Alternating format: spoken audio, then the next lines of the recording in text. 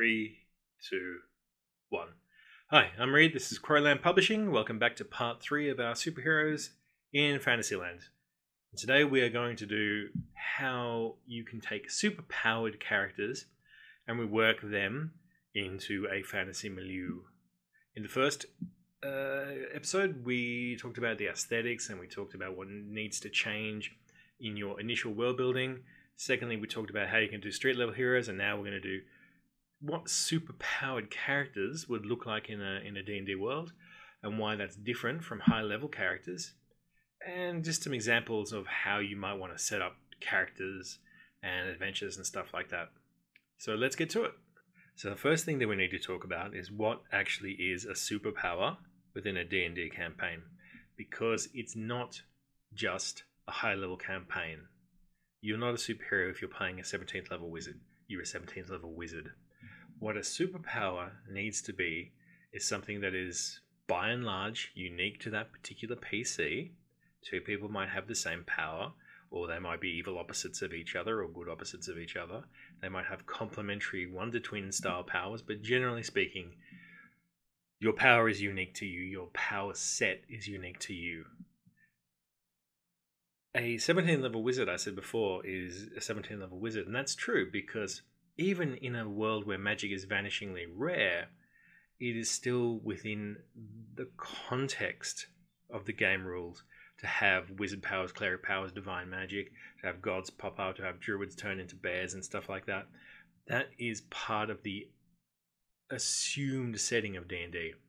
Superpowers are outside of that traditional class system, that traditional rule system. They are something that is specific to the individual PCs. It's something that says about their character as well. That's important. Wonder Woman has the perfect muscular body and has the fair face and the links to the gods because she comes out of Greek mythology. It says something about her character. Thor's thunderstorms and powers are violent because he's a violent man. Wolverine is a vicious killer. He has vicious killer's powers. That idiosyncratic to the individual character, and that is not something that happens within regular D&D, and that is part of why I actually don't think D&D is necessarily the best way to run a game like this. I would use a superhero system, but we'll get to that in another video. So what are superpowers? We know how they affect individual PCs. What are they conceptually? So conceptually, powers are out of context. They're not just a part of the regular rules. They're individual to the PC, and they are acquired through extraordinary circumstances. And what you have to do here is to have a look at common causes of superhumanity within the comics and the movies and the TV shows and give them a fantasy makeover. So a very, very common one is technology.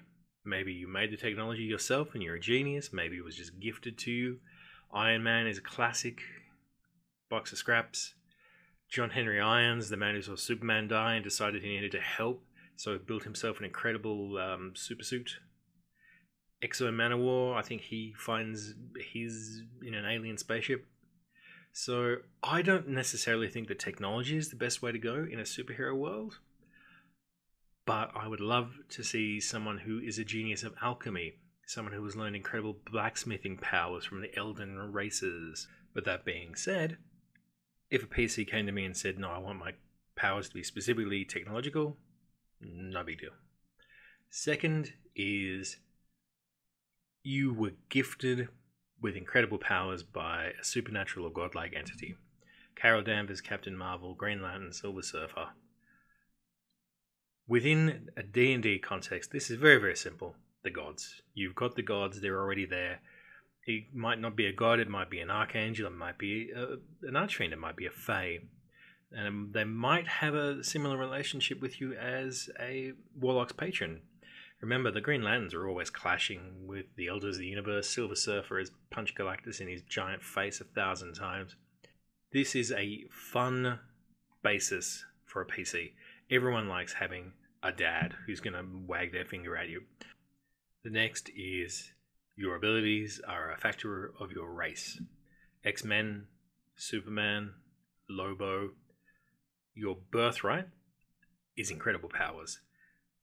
Very, very easy within D&D because you already have races as quite separate from humans. So it's very, very easy for you to say, well, I am of an ancient race of earthbound angels. I am a tiefling turned up to 11. My demon blood grants me enormous powers. My dragon blood gives me enormous powers. I come from an ancient race that explored the plains, and out there we transformed, and now we've come back to the world.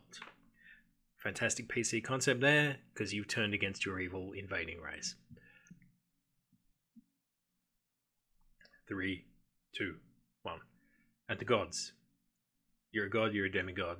You're of the blood divine royal.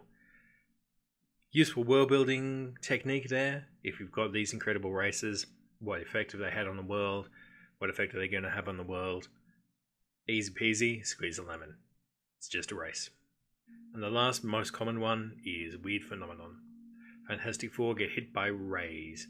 Spidey gets bitten by a radioactive spider. I can't remember. Flash gets hit by chemicals, and briefly in probably the world's worst retcon in the 1950s, a wizard. Something happens to you. Maybe you sort it out, maybe it was just a freak accident, maybe it was a side effect of something that you were trying to do. Within fantasy, maybe you were close to a god when a god died and the powers washed over you. Maybe you made a special alchemical mixture and you drank it and it all went tits up. Possibly you were bitten by a weird demonic animal and the venom from hell transformed you. Something happened that gave you these powers. Maybe you're not happy about it. Maybe they have terrible, terrible side effects. But whatever happened and changed you permanently. Now you are a fantasy superhero. So there we go. Now we've got some ideas of where your fantasy superhero might come from, what they might look like, what their background is. Now this is a narrative gaming channel. I'm not very good at rules. I'm just not. If you really, really want to go and have a look at how you could start up a superhero, there's a guy called Tulok the Barbarian, and he is just aces. I love him. But mainly, D&D is a game about managing resources. You have diminishing levels of abilities to handle situations, but superheroes are about having a flexible but finite tool set. Another reason why I'd shy away from using superhero rules. But let's talk a little bit about how you might make a superhero, a fantasy superhero character within the D&D rules. So firstly, and this is very, very simple, let's say that superheroes and their powers are built around a primary theme and a sub-theme. Now you might have skills and other stuff to differentiate your character, but essentially, primary, secondary theme. Batman's theme is darkness, night, stealth. His sub-themes are investigation and incredible violence. Superman's theme is, it's a little bit more complicated, isn't it? I think that within a fantasy context, his theme is solar god, and his sub-themes are his incredible senses, and I wouldn't say that his role-playing is in part of this. I wouldn't say that his incredible compassion is a sub-theme of his powers. That is just how he's characterized. Ben Grimm, the Thing. His theme, his primary theme is giant rock monster. His sub-theme is strength. Ben Grimm can take any amount of punishment, never ever give up, but he's not as strong as the Hulk and he's not as strong as the Thor. Hulk, good example, incredible strength, and his sub-theme is monstrous rage. He needs to be angry to work. Wonder Woman, her main theme is, I don't know, how would you describe it? Superpowered athleticism, and her sub-themes are her magical panoply. I would say her magical abilities and her magical tools is how I would, generally speaking, describe Wonder Woman. So I would do primary theme and sub-theme because it seems a little bit closer to the actual superhero source material, but you might want to just say, okay, you've got 10 points, and that means 10 powers at most, or you can have powers that are stronger. So say you just want to be super strong, you put 6, 10, whatever points into your abilities. If you say you want to be a vampire master of darkness, you might say, okay, well, Your primary theme is vampire, so you want to have 3 distinct vampire powers. I can turn into a bat, I cannot die except through a stake through the heart, and I gain super strength from drinking the blood of the living, and my darkness powers are I can make it dark or light. That is a pretty good way to think about just roughly making up a superhero within a fantasy world. I would also use something called, for want of a better word, super stats. Super stats are just contextual, and every time you are up against a normal person or non-super monster or anything like that, each super stat is just +5 on a d20. So your super strength of +1 is you just add 5. Super strength +2, add 10. And this would be a way to fine-tune the power levels of your game. You increase that or lower it. So super strength might be +6, +7. And very, very quickly you're going to find that you're getting outside of the scope where a d20 can be useful. Which is, again, why I would probably not use D&D for this particular kind of game. But it would just be a way to very, very quickly understand how powerful you are and how powerful within the context of the game you are as well.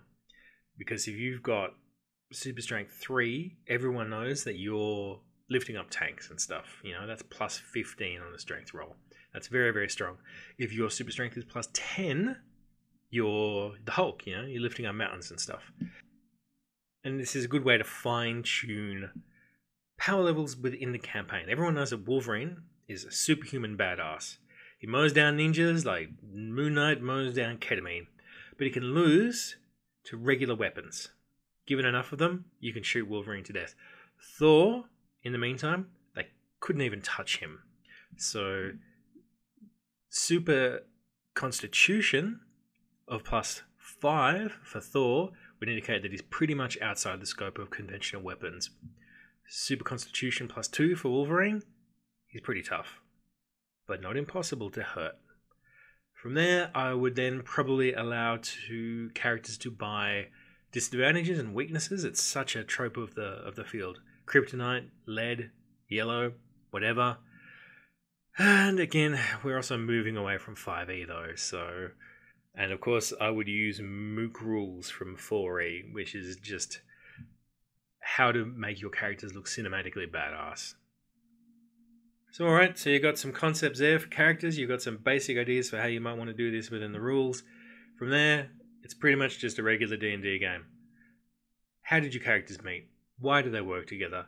Are they friends? Is there conflict within the game? Superheroes are typically rife with internal drama and tension and soap opera carry on. If you have a mature, good group, encourage it.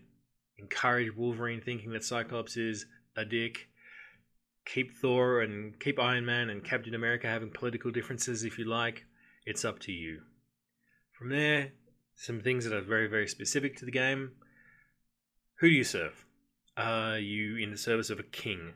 The only good king who looks to defeat the evil empire? Are you in the service of a god? Are you in the service of an archangel or a demon or a dragon or a giant monster or a plane or something? What do you all serve? Do you all serve it equally and with the same fervor and loyalty? Now for the last thing, adventures. Now this is pretty easy. I am just going to have a look through the Wikipedia entry of the Justice League cartoon from whatever it was, 2000. Oh my god, I'm getting old. And we're going to riff on that and see what adventures we can come up with. So here we go. First episode, Alien Invaders. That brings the team together. Classic. Sea giants come up from the land and are prepared to destroy everything. The gates to the elemental plane open and the fire monsters come through. The demon armada attacks. And that brings you all together as you individually spot each other and learn to work together. What else have we got? Aquaman submarine attack. I remember that one. Aquaman. It's very easy. The king of the Tritons decides he's going to get back the land because you cruel water non-breathers. And turns out that he's actually okay, and Ocean Master, his evil brother, is the one who's manipulated him into this. What else have we got? No. Superman and Manhunter are abducted by extraterrestrial slave traders who pits them against Mongol. That's pretty fun. Who's powerful enough to take a fantasy superhero? Flash and Green Lantern uncover a plot by Gorilla God to destroy Gorilla City. I probably wouldn't use gorillas, but someone coming to your superheroes and saying, please help us, something terrible is happening to our magical place. Classic adventure. Also, good way to build up allies for the big end game when Mogadon or Doctor Doom or whoever comes and attacks you. A rogue Amazon named Aricia teams up with the supervillains. There you go, redeem a bad guy. Classic superhero. Parallel universe, alternate histories. They're pretty fun, but maybe not for 3, 2, 1. So I just went on like that for a little while. If you go and have a look at any kind of episode guide or issue summary to any kind of superhero storyline, you will be inspired. That's one of the good things about superheroes, is that they're pretty easy to come up with plots for. So there's lots of stuff I didn't want to touch, but I think that we've reached kind of the end, aside from one more video and some odds and ends. I think that this is a good way to use this sort of high-powered, exciting action-adventure genre that people really, really like, that's really, really visual, and to bring it into your D&D campaigns and to freshen them up. I've really enjoyed this series. I hope you did too. Please give me a like. It's good for the algorithms, and subscribe and all the rest of it. I'll see you soon. Bye-bye.